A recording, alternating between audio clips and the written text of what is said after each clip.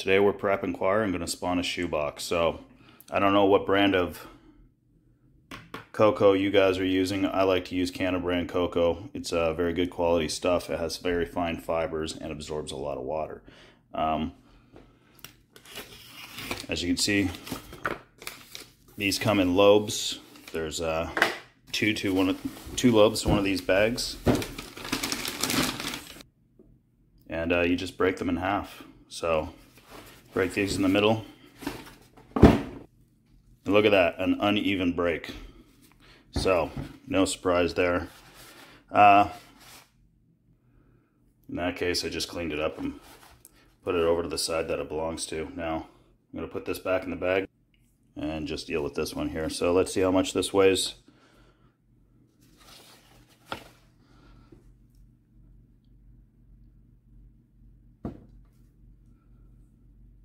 $861 grams. So I find that these things will fluctuate. This side is going to be more than that one, and you know, it could go anywhere between 800 and the heaviest one I saw was 1100 grams, I believe. So this is how I'm going to prep it.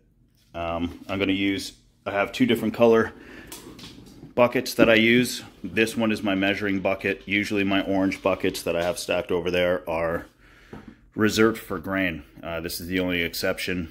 I use this for measuring out all of my water and substrate. Now the reason why I color code is because you don't want to be prepping grains in the same buckets that you're putting your substrate in, because you run the risk of having cross-contamination between starches, etc. That once you have your stuff all spawned out, you know, you're going to wind up with trichoderma or something, and you're not going to know where it came from. So pro tip, don't mix your stuff together and don't cross-contaminate.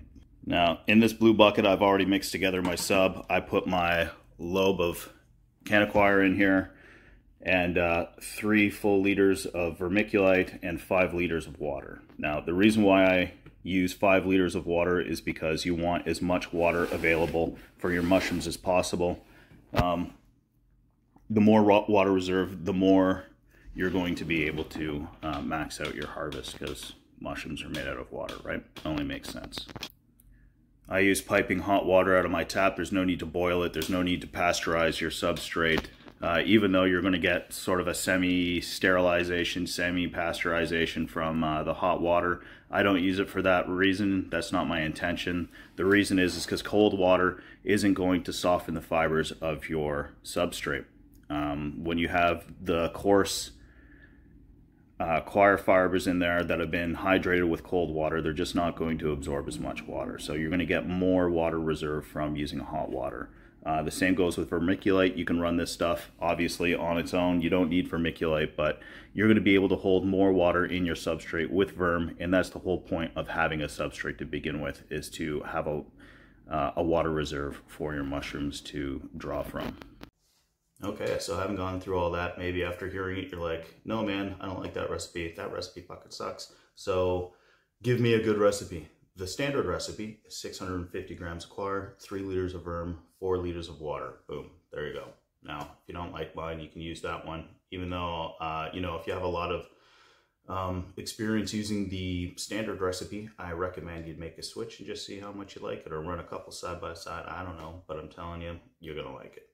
So now that we got everything all expanded overnight and cooled down, everything like that, when I measure out my portions of coir, you can see that I never like to cross-contaminate this one. Clearly, it's for grain. Don't use that one, just in case, you know. But this one here, it's nice and clean. It's only ever used for substrate, so no risk whatsoever of cross-contamination. Next thing's next. We got ourselves some nice clean spawn here. Noticed how with this spawn, it's all evenly, I mean, I got a little bit of condensation there, but my my room gets down pretty low in temperature at nighttime, so you'll notice a little bit more condensation when the temperature fluctuates. Anyways, unlike the bacterial spawn I showed you before, this is all grown together nicely, and there's no grains that have refused to colonize. So this is what I'm going to be using as my spawn for my shoebox. Shoebox is the purple latch 15 quart Shoebox, you could probably get it at Target, Walmart, etc. I'm in Canada, so Canadian Tire it is. So a note on side and bottom pins. So you'll see a lot of people online, whether they're selling these things or, you know, giving you tutorials on how to make them. They're either spray painting the outside or wrapping them with tape or something like that. That's asinine. That's not going to do anything. The reason why you get side pins is because your substrate, once it's in there, it's not, it leaves little air pockets. You know, it's not perfectly sealed up against your plastic. So what happens is those little moist air pockets are great areas for pins to form. And, you know, the same goes for the bottom. You're going to get pins. The only way to prevent that is to use a trash, you know, some sort of plastic bag. The plastic bag, especially when doing penis envy or something like that, that takes a little bit longer to fruit and will drop a lot of water into the fruits themselves. What's going to happen is the substrate is going to pull away from the side, leaving an air gap, which is going to create side pins. Now, the way to prevent that, as mentioned a minute ago, you put a plastic liner in there. The plastic liner shrink wraps basically to the outside of your substrate and shrinks with your substrate, and it doesn't give you side pins. Having light penetrate in here, also not going to cause side pins. You could easily use a clear plastic bag if you like. Light is not going to cause side pins. So having said that, let's get this thing spawned. Now, you can see it's all been shaken up, mixed together. When sitting overnight to cool, what's going to happen is obviously a lot of the water is going to sink to the bottom and some of the vermiculite is going to stick to the bottom as well. And no matter how much you pick this up and shake it around, there's still going to be a bed of vermiculite on the bottom. So throw on some gloves, you know, so you don't get that shit under your fingernails. Dig in there, mix it all up a little bit until, you know, you're good to go. Now, let's get this shoebox spawned.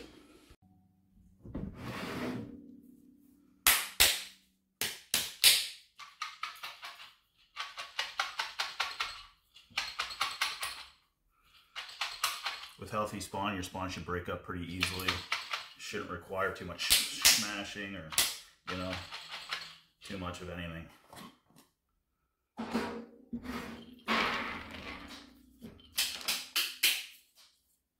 Alright, so for this shoebox, got 1 quart of spawn. 1, 2, 3, 4.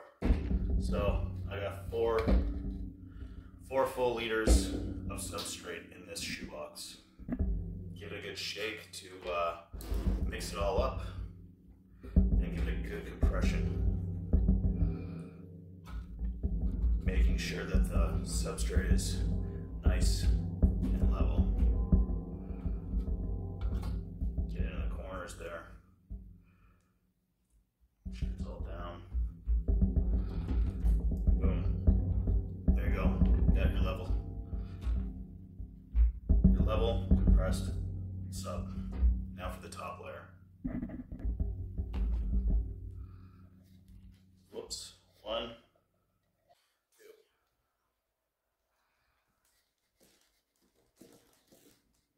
There you go. And another 2 full liters for top layer. Compress it all down nice and neat. So it's nice and level. Compressed around all sides. And there you go. Your shoebox is full all the way to the top. Okay, so this is what your shoebox is going to look like fully spawned. As you can tell, it's all the way to the top. Now, your average shoebox is only going to be spawned with about that much substrate in it. It's going to allow some head space for pins to form, etc. I find that, you know, that's a great method.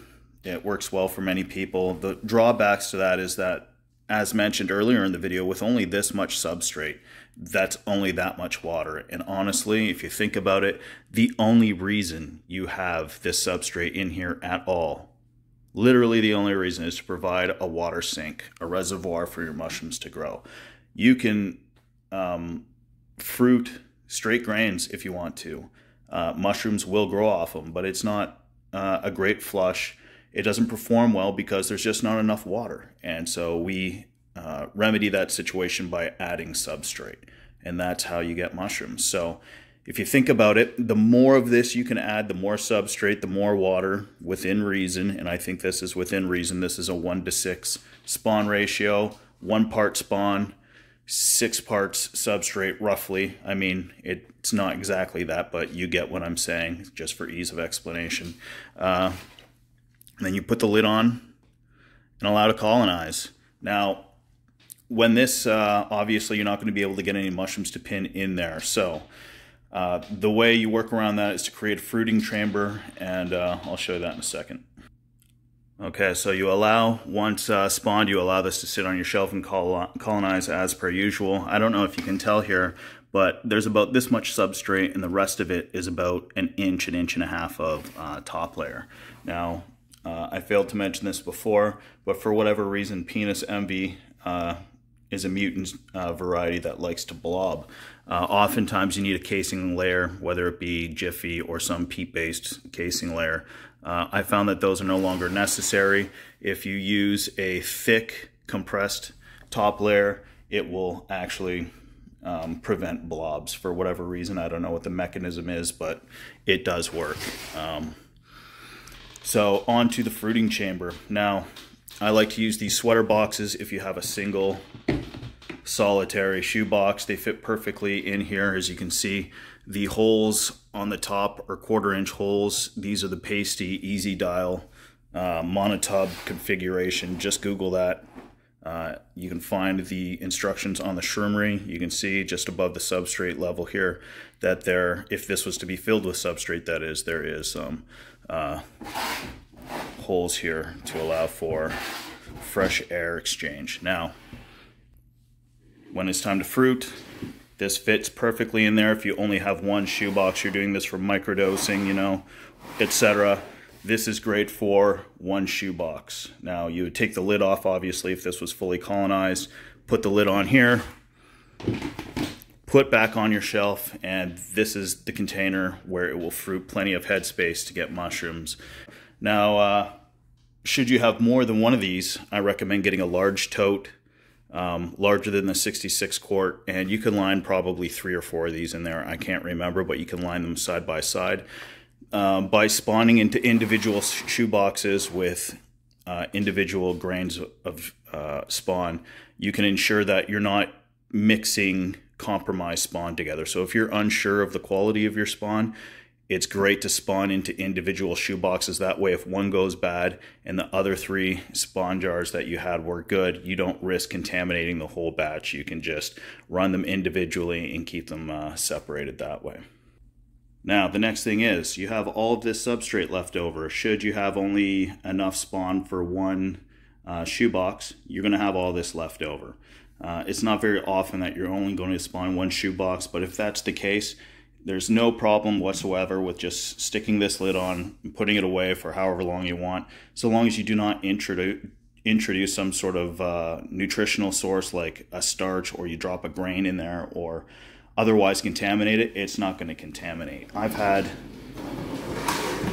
this particular bucket sitting around for months, and you can see it's still, you know, slightly hydrated. There's no mold in here. There's nothing going on. Unless you introduce a contaminant, it's going to be fine. You can let this sit around for however long you want, and then you can rehydrate it and reuse it later. There's no need to throw this out, so don't worry. If you're only going to make one shoebox, making this big batch isn't going to cause you any problems. Just hold it aside, keep it for a later date, no problem.